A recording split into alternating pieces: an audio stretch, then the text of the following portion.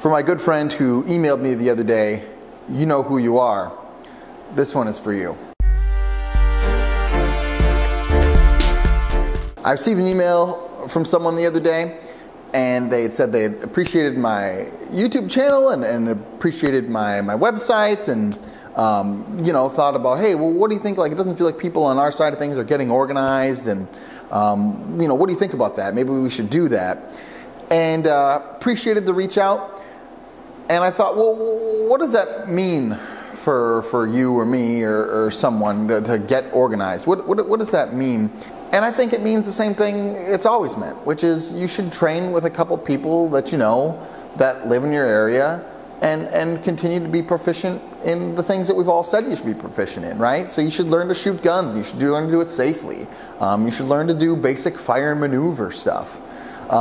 And if you're like, oh, I don't even know where to start with that, I have a bunch of books on this channel that I've reviewed that'll tell you all about it.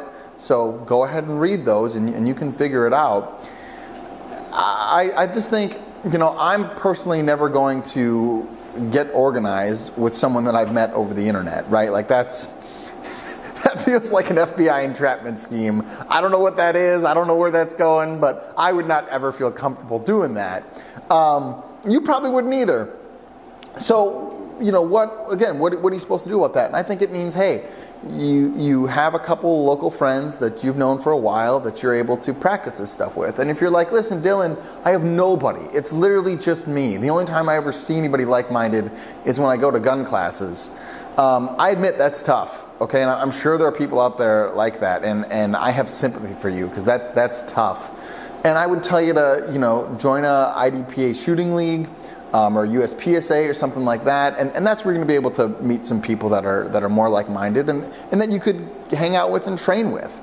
Even if you're just hanging out and you're slaying targets with them and working on your USPSA match times are better, or even if you're just hanging out with them and working on your USPSA times and courses and stuff like that, that's still something. That's still progressing in the right direction.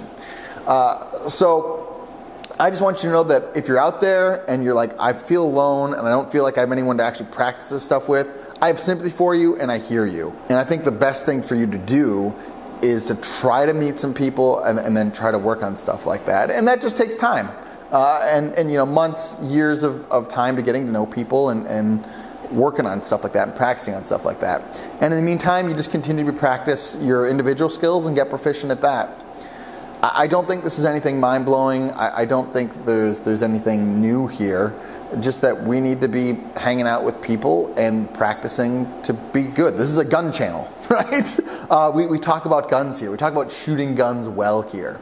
So continue to do that and do it with friends and people that you've known for a while that you can practice together and have some proficiency together. There's a certain synergy that comes when you're able to fight as a team.